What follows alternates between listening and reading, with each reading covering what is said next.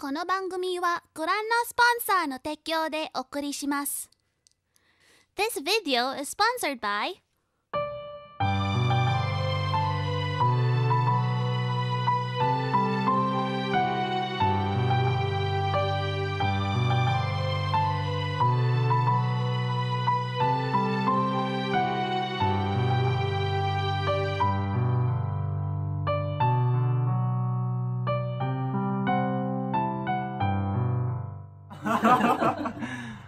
Let me play Vera.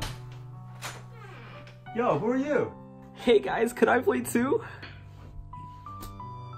Nah, man. Just like your girlfriend, your skills don't exist. How'd you get in my house? Hey, exit this way, bud.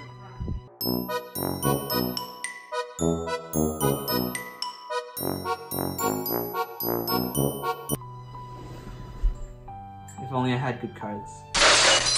Ho ho ho! Merry Christmas to everybody!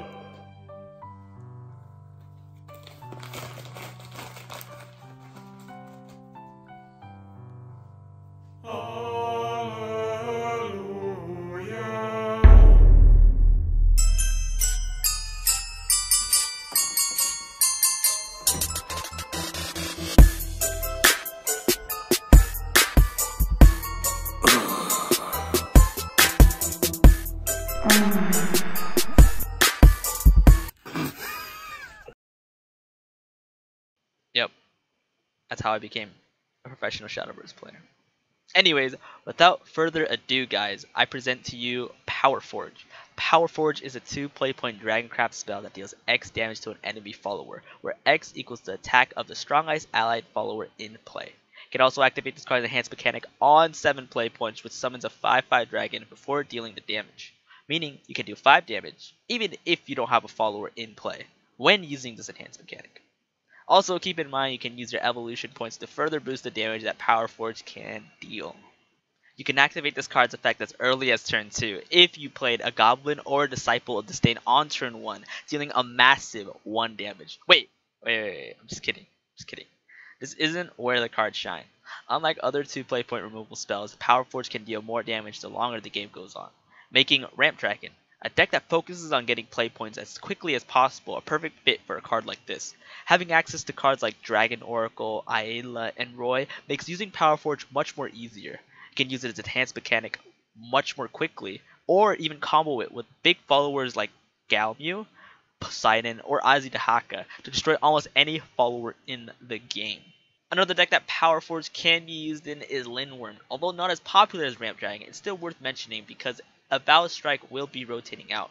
This is important because Lindworm is a deck that focuses on playing 10 non-follower cards to activate Lindworm's effect to either storm the enemy's face for 10 or to heal yourself for 5 and draw a couple of cards while you're at it. Losing a spell is a huge deal for Lindworm as it hurts deck building a lot.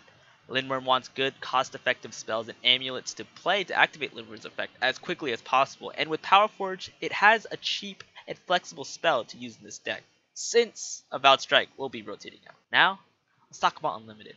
A lot of spells in Unlimited aren't used since the meta is extremely fast. Decks like Aggro Blood, Aggro Dragon, and Aggro Sword are extremely popular. You need to play followers to compete against the smaller followers that these decks play. And playing a spell to destroy 1 follower isn't good enough when they can just play 2 more afterwards. Alright, let's move on to Take 2. First off, Powerforge is a gold rarity card, so you probably won't be seeing it too often when drafting your Take 2 deck.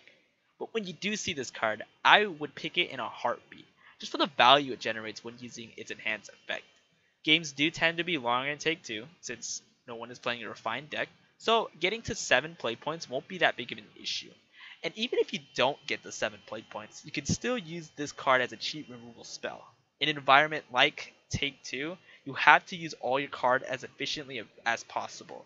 Knowing what to play and when to kill certain enemy followers is the key to playing Take 2 well. And with that being said, Powerforge does all these things just packed into one 7 play point card. And that concludes my card review for Powerforge. I am extremely excited to play the Alter Sphere expansion, and I hope you guys are too. Thank you, Cygames, for providing me with this opportunity to present to you guys my first ever card review. Hope you guys enjoyed. Please don't forget to comment what you think about the card, like the video, and most importantly, subscribe to the Echo Fox YouTube channel. I am Gengur, signing off, and I'll see you guys later.